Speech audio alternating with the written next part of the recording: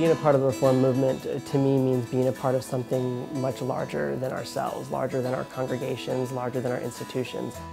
Working at the RAC as a legislative assistant was my first job out of college, and it empowered me to feel like I could make change on a larger scale. It's really important for us to be able to support an organization that gives a voice to our Reformed Jewish values. So contributing to the Religious Action Center of Reform Judaism is one of the greatest honors we have. From when we send our confirmation kids to the Litaken seminars, when on behalf of the Commission on Social Action we go and we debate and we lobby, whenever we receive action alerts from the RAC, we know that our money and our funding is doing some of the great work of social justice in our time.